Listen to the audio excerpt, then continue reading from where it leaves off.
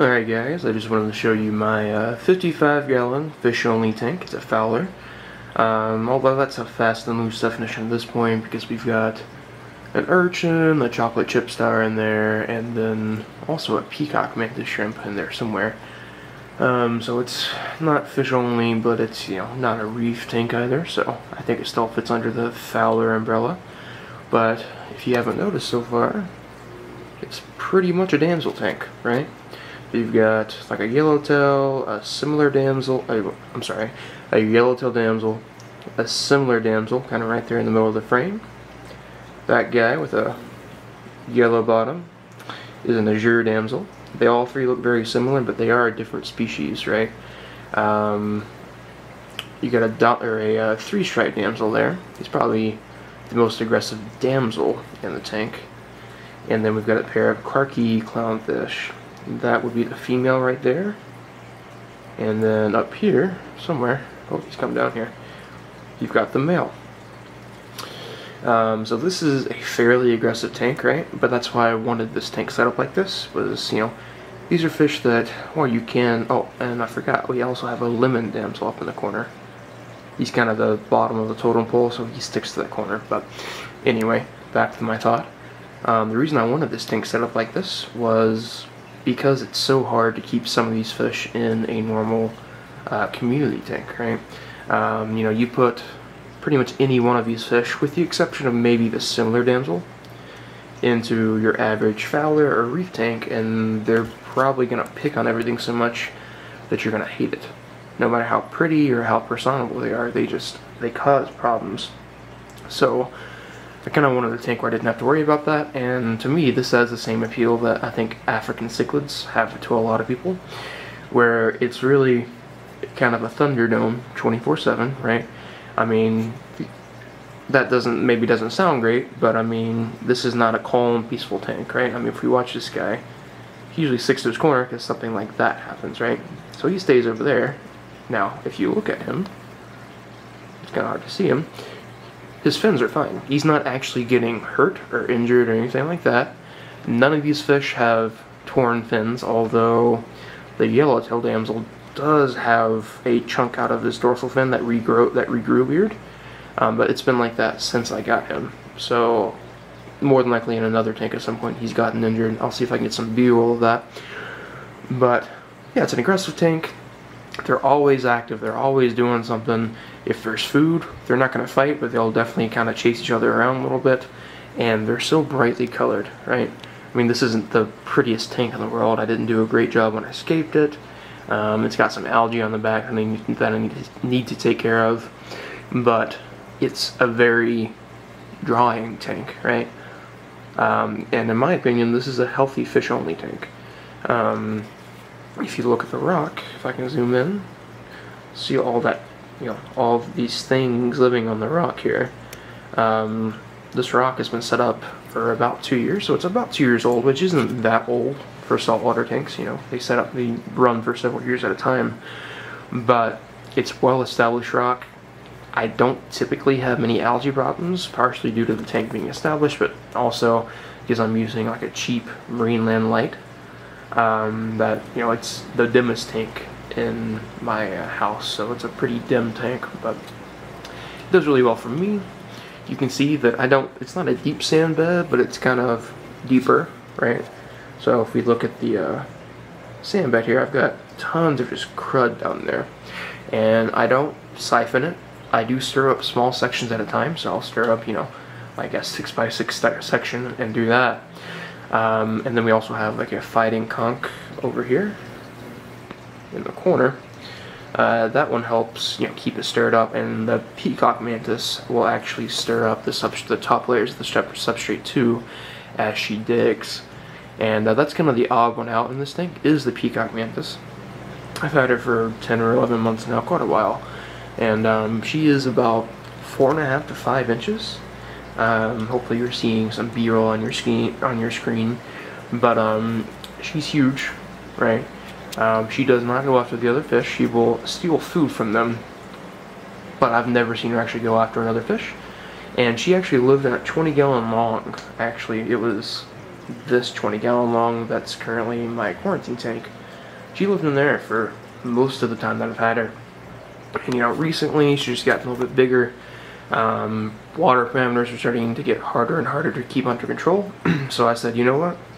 Let's put her in here.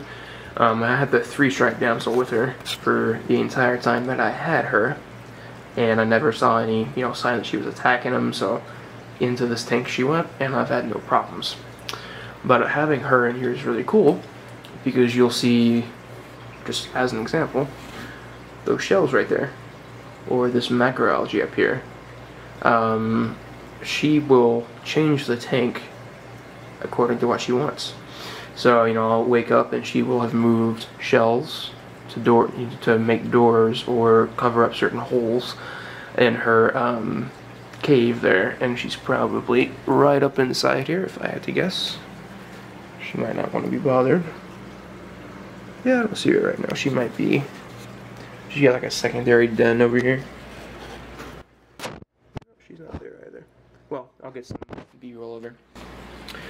But yeah, she's a really cool one. She's definitely, you know, kind of unique in that, you know, there's not much like a mantis shrimp in my opinion. This one isn't super aggressive. She's really docile, really laid back. I mean, she'll go after, you know, food if I put it in there, but she doesn't ever, you know, act like she's trying to punch me or punch other fish. So that's a good thing. In terms of equipment, we went pretty basic. We've got two. There's that starfish too, by the way. But we've got two Acreon power heads in here. We've got one Acreon 1250, which is this guy, and then the other one is an Acreon 950. We also have a FOWLR 300 watt heater and a very salty marine land. It's supposed to be a 48-inch light, but it's more like 40 inches. This is the same one that comes in their 55-gallon kits. I got it off a friend for like 20 bucks, so went very basic. There's, you know, no chemical filtration, no mechanical filtration on this tank. It's just flow, live rock, a sand bed, and stuff like that. Yeah, this is just, you know, a simple tank. I enjoy it. I've also got this auto feeder up here, which feeds twice a day, just some flake food, and then I'll feed it a third time. I'll feed a third time, just like frozen foods, that kind of thing, just to keep the fish from getting too aggressive, because the hungrier they get, the more they tend to, you know, attack each other and stuff like that. The mantis shrimp gets fed every other day, so I'll throw either like a clam on the half shell, which is why you're seeing these, you know, clam shells in there, or, you know, a piece of shrimp, or like a fiddler crab or something like that, for her to, you know, chow down on, and she does really well on that schedule. You can feed them daily, but they tend to, once they've made their burrow like that, they tend to pack rat food. So if she grabs a clam on the half shell, she only eats half of it. They'll store that food in their burrow, and long term, all that rotting food in there, you can't see it, so you can't take it out. That can cause some pretty bad ammonia issues. So, you know, it's not ideal, but it is what it is. You know, you just got to be careful how much you feed. This tank gets about 10-15 gallons of water changed out every week, so it's not a terribly high maintenance tank, but it's not, you know, set it and forget it either. I do want to get an in-tank protein skimmer soon, but the ones I'm looking at are, you know, $250, something like that. So they're not cheap, but, you know, you're not going to get a good one for cheap in my experience. One cool thing to note: this female clown has been digging out this back right area. I'll see her, you know, throw stand around back here. I don't know why that is. Like, I think that clownfish will typically lay their eggs on like rock, so I don't think that that's breeding behavior, but she just started doing it within the last month or so, so that'll be interesting to see what happens. The Clarkii clowns are my favorite species of clownfish. They get about 5-6 inches for females, so they get large. These guys are only about 3 inches right now, but they're kind of mean, right? That's why I put them in this tank. They're beautiful, especially like these are captive bred, and they're bred for a little bit longer fins.